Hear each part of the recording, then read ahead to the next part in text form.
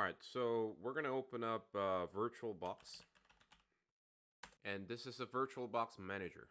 So if you have successfully installed Hortonworks Sandbox, then you're going to see this button over here. So by double clicking this, we're effectively pushing the power button of the virtual computer where we have the Hortonworks Sandbox installation of Hadoop is. So as you can see, here's a screen of that virtual computer. You will notice that there's a blink of the cursor. So it's like exactly like the screen that you will see when you push the power button of a computer. Now the computer is loading up, and after a while, you're gonna see a screen like this. In the middle, it says for VirtualBox, the welcome screen is HTTP localhost colon 1080. So that's the URL and the port number. What we're gonna do is we're gonna open up a web browser. In my case, I'm using Google Chrome, and then I'm gonna type the address localhost 1080. And this is going to be the first screen that you'll see.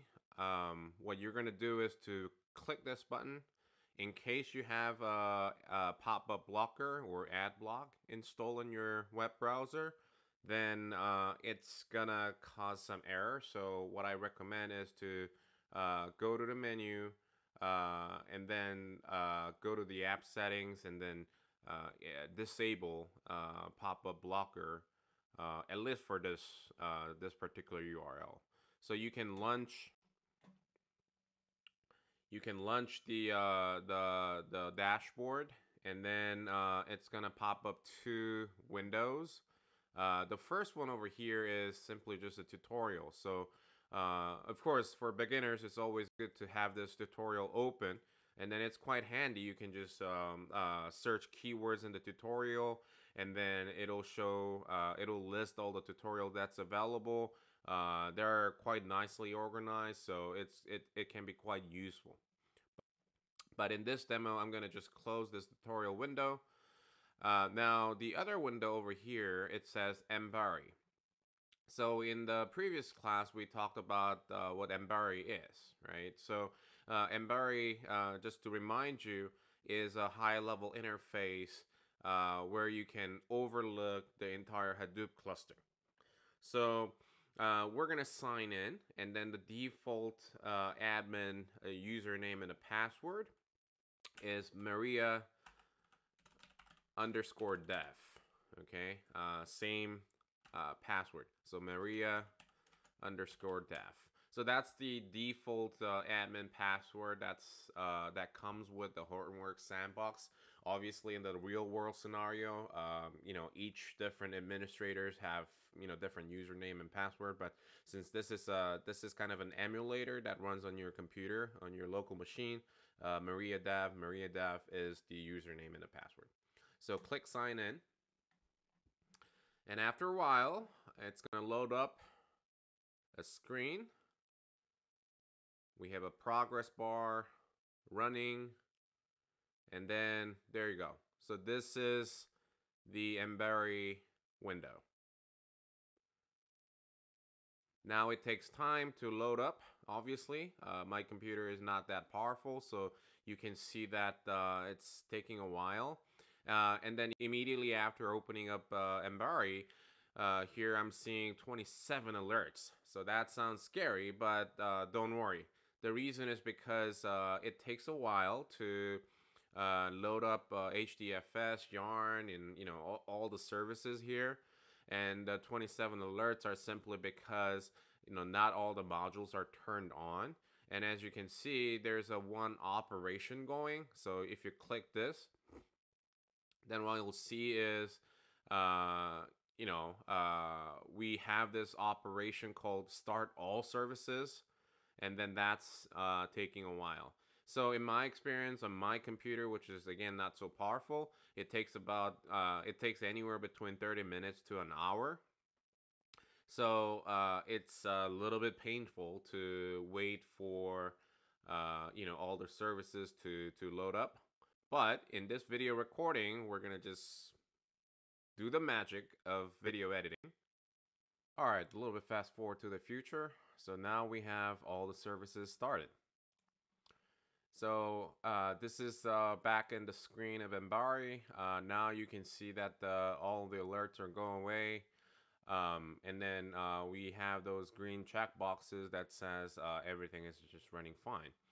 So here's a dashboard. I show you this screen already a couple lectures ago. Back then, you probably had no idea what is going on here.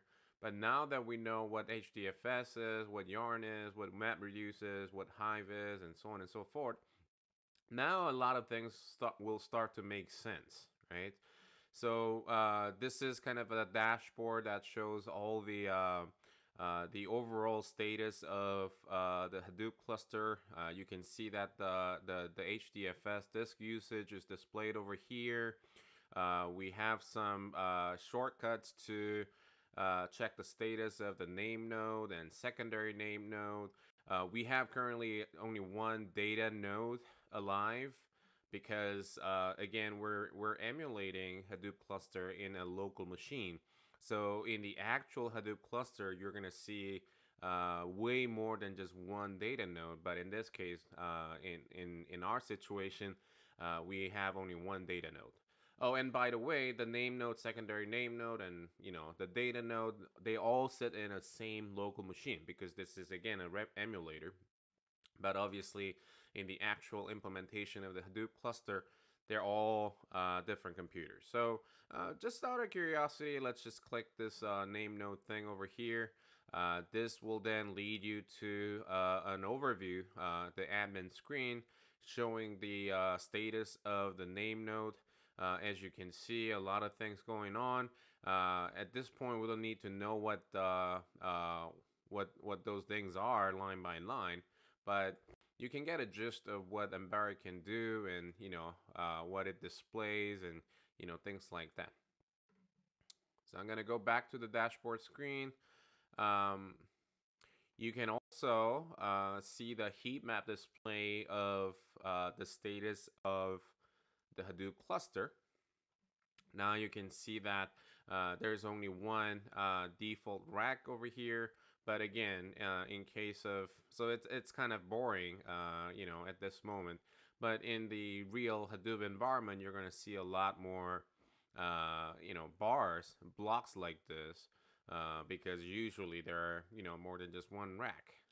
And then this is basically to show the disk space and then their usage. Okay. I'm not going to spend too much of time explaining the dashboard because the focus of this course is to to present you the necessary skills as a data scientist, not necessarily database engineer or technician. So we're not so much interested in this course what these boxes are exactly, and how to manage the Hadoop cluster and things like that. That's not our intent over here. Though one thing I want to mention is if you go to this square boxes over here, if you put your cursor over that icon, you can see that a pop-up menu shows up. So we have files view. Let me click that. So if I go to the file view, I can see this view, which lists all the files in the Hadoop cluster. So although HDFS is going to do all this, heavy lifting of distributing the files and things like that, what you're seeing in the Embari screen is more or less like just a plain folder view of what's in the drive and so on and so forth. So nothing really special here, and that's really the power of Hadoop, because From the user's perspective, there's nothing much different from ordinary file system. So this is Maria Dev. That's the account that we're logged in. In my case, I have this Hive folder. You probably have no folder like this. You're probably gonna have an empty folder, but I have this Hive folder. This is where Hive stores the log files from my previous job. So as I go in there, you can see that there's a jobs folder, and then you have a bunch of Hive jobs. Those are kind of logs from my previous execution of Hive commands. But we don't have to worry about anything over here. Now, in the user folder, you can upload a file, obviously. So this is, think of like as a cloud storage. So you can click upload. And here is my sample data set. So people.csv. So this is, by the way, baseball data set I've downloaded from the place called Chadwick Baseball Bureau. So these are the files that I downloaded from that.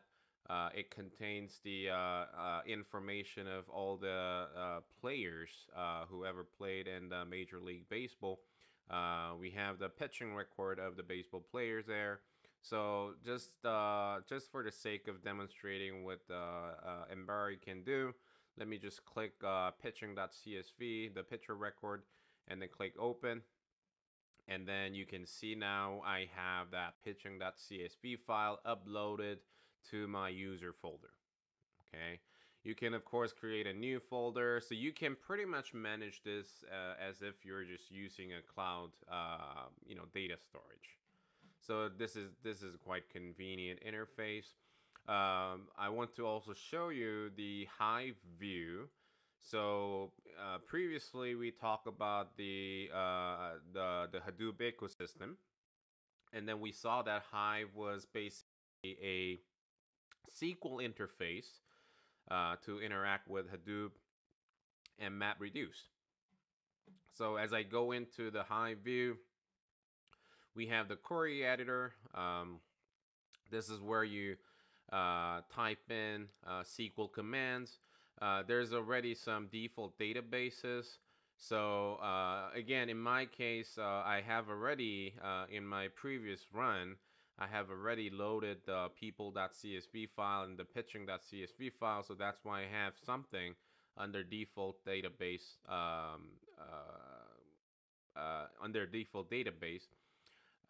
and then there's a food mart database, which is kind of an example database that comes with Hortonworks Sandbox. In case you have your own data set, what you can do is actually to go to upload table, and then you can choose file. You can select from your local hard drive and then click people.csv, for example. And then after a while, it's going to show you an overview of the data file. So you can see that the CSV file has been loaded up, and then you can see kind of a preview of the contents of the data. So we have about 2, 4, 6, 8, 9 rows displayed over here. Actually 10 rows, including the header. So we have 10 rows displayed over here, as you can see. But the actual data file contains way much more than that, because it's a collection of the players who ever played in the Major League Baseball history. So there's got to be a lot of thousands of people who played in MLB. So we have thousands of rows, but in this preview we have only 10 rows over here.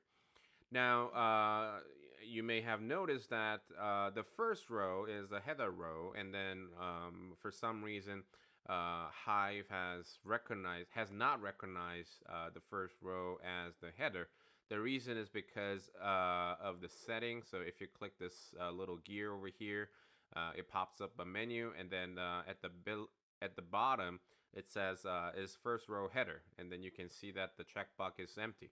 So what you're gonna do is to click checkbox and then close. Now you see that the first row is recognized as the header, and then the column names are automatically updated accordingly. So this is quite convenient. We also have the data types. Right now, it's recognizing everything as string, which is the safest assumption, obviously. So that's basically what it looks like. In Hive, you have to kind of manually select the data type to make sure that everything works in a way that you expect. Um, for now, we're not going to bother to change everything to the correct data type, but here I'm going to just show you you have an ability, you have a, you can actually change the data type of each of the column manually like this. And then after all the configuration is done, you can just click upload table. Then it's going to pop up a screen that shows the progress of uploading the table. It may take some while because what's happening, behind the scene is it actually parses all the CSV file and then creates. There's lots of going on under the hood. It'll create a structure that can be stored in Hadoop in Hadoop HDFS, and then it's going to distribute the file if necessary into multiple storage devices.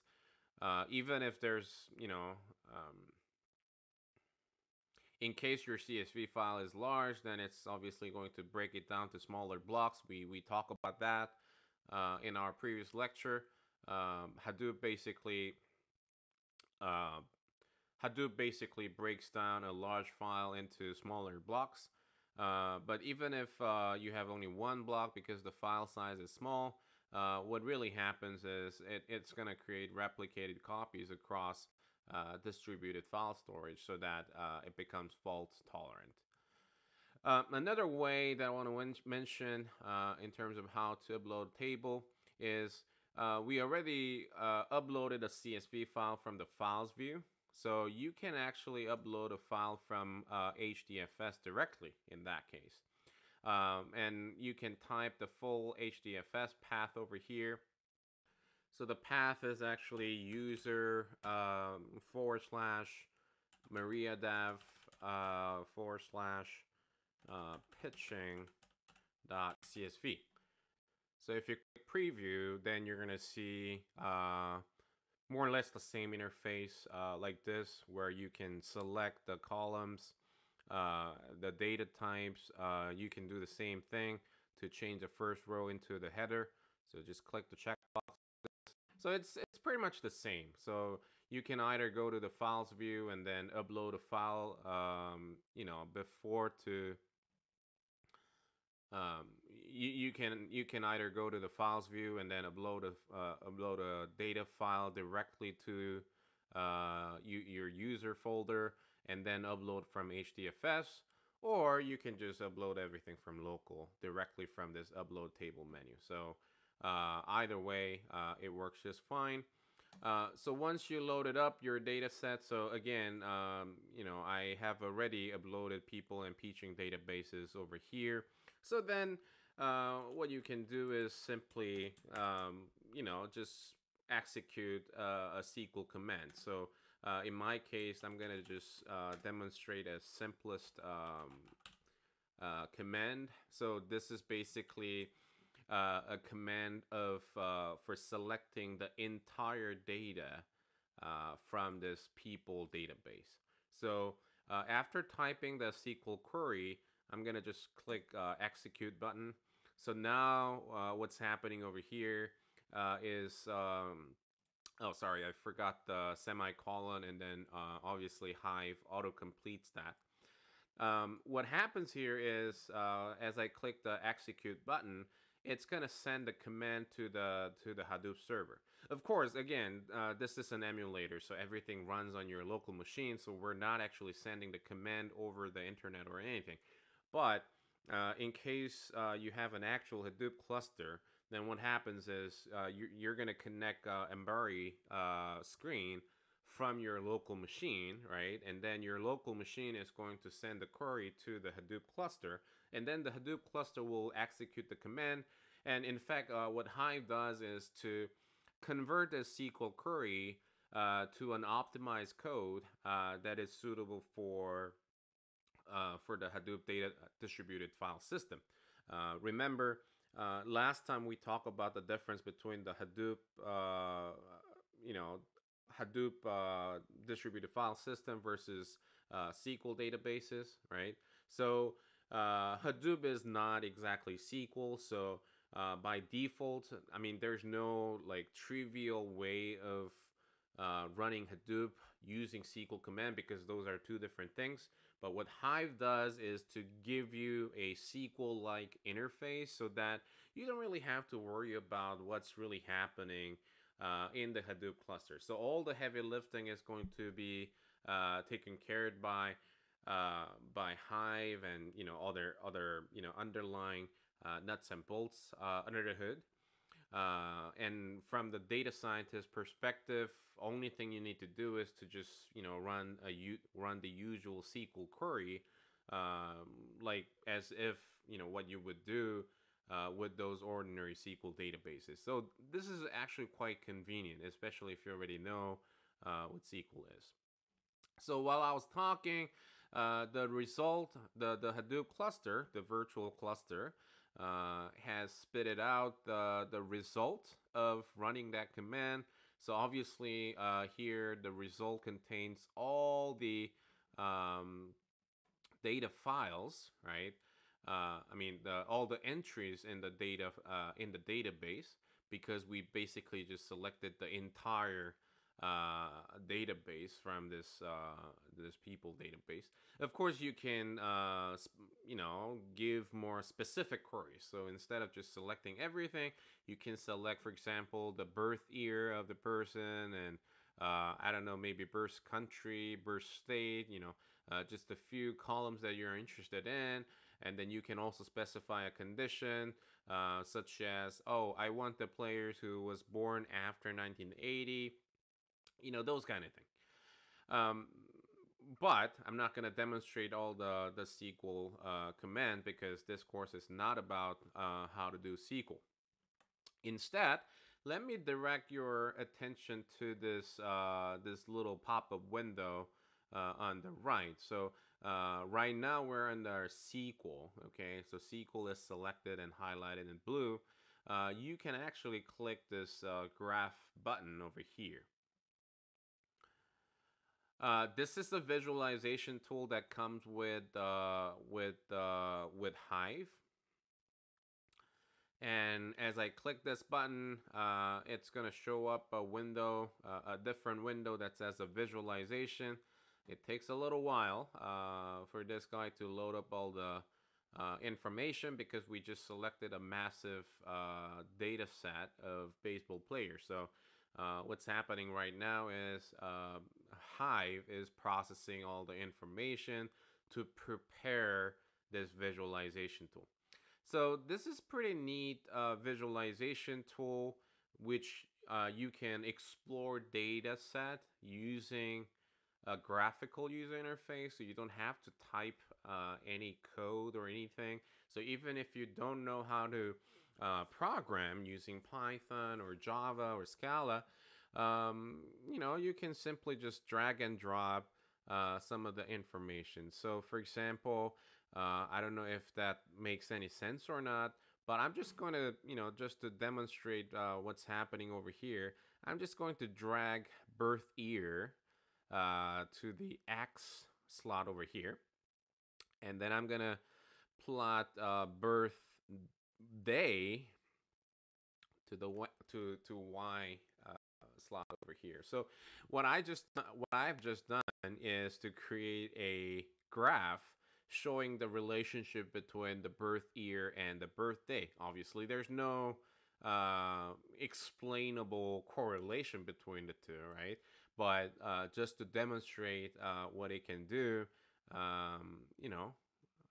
here. So this is a graph showing the relationship between the birth year and birthday. And it seems like we have somebody who was born with Jesus. So this is obviously an outlier. Perhaps this is because the birth information of a particular player is missing. So I think everything is set to 000. So this is obviously an outlier, especially if you're concerned with a problem that involves the age of the player or birthday of the player. So this is going to be then obviously an outlier. So this is a nice graphical interface which shows kind of a broad overview of the data set. Okay, and from there you can also select you can also discover some outliers. You can have a better sense of what's going on in your data set. So that is the data visualization tool. So what we've seen today in this video was that kind of an overview of Apache Ambari. Ambari is a graphical user interface to kind of overlook the entire Hadoop cluster. So we saw the dashboard, and we saw that there's a lot of things going on. We don't necessarily need to understand all, every single thing. Instead, I'll be happy already if you guys can recognize what HDFS is, what Yarn is, and at least you have some idea what those things are, so that later on, when necessary, what to search from Google, right, and where to ask for help, and things like that.